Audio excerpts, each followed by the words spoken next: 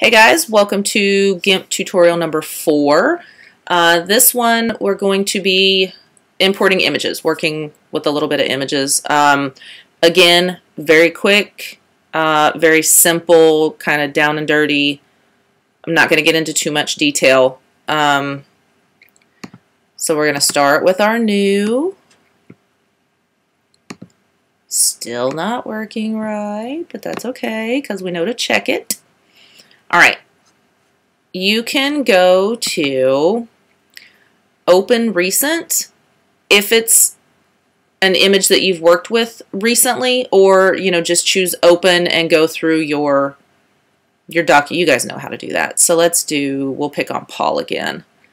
Or you know what? Here, we won't pick on Paul. Well, I guess we will because I deleted that. Good gracious, Paul. We're going to pick on you.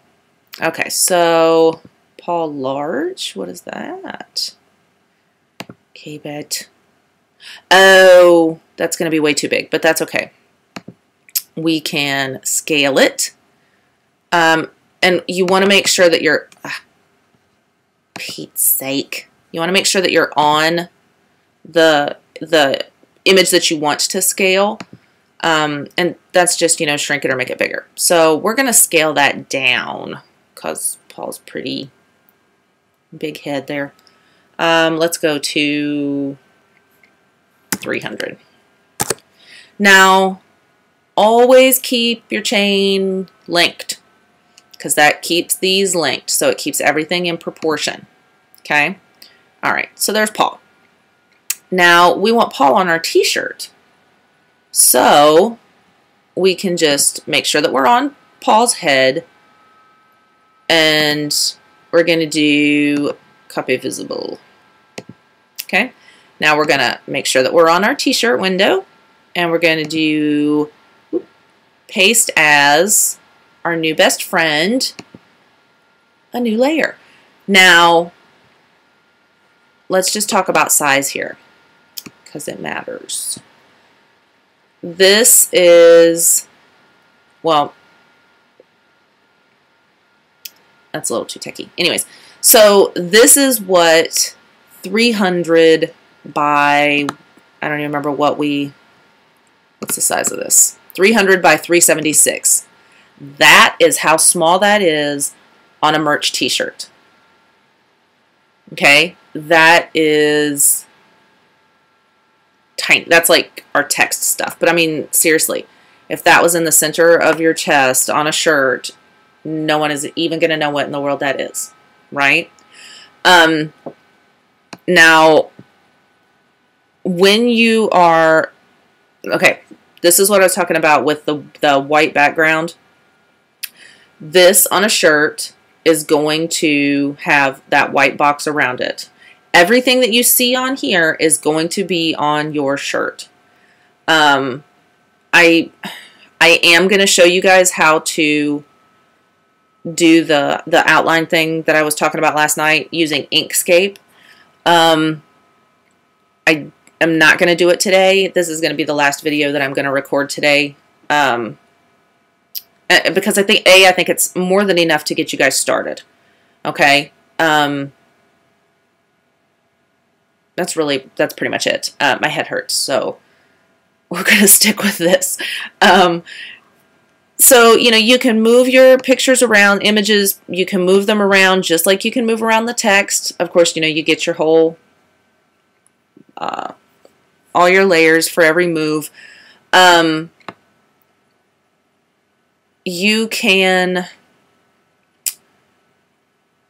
These are brushes, and some brushes are like images, but that's kind of a whole different. This one was really, I just wanted to show you how to import or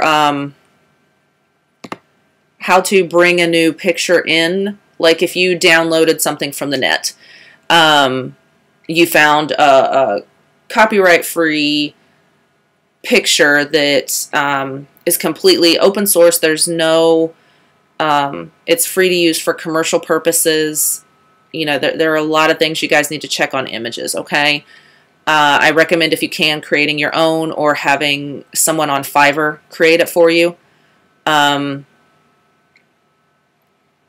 You could honestly get someone on Fiverr to create you a file of probably 10 to 20 basic images, like a heart or the sun, things like that, for $5.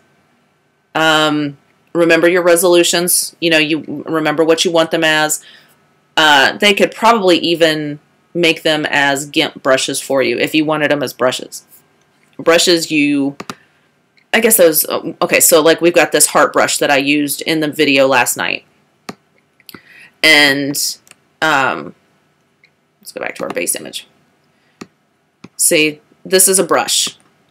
You can use it to paint around. You can use it with these various settings, but these are, and this is one where I've got pressure opacity on, so it depends on how many times you click the button as to how dark it gets. But, you know, they're really good to use for your images, and they're really abundant. I mean, very, very, very, very abundant on the internet. Just look up GIMP brushes. They're great, especially for basics. And again, a lot of the digital scrapbookers, they use a lot of brushes. Yeah, that's where I ended up first messing with, well, I take that back. I did a lot of art in Paint Shop Pro. But I think that's all I really want you guys to do with this one. I just wanted you to know how to bring in an image, how to manipulate it, how to move it around on your shirt.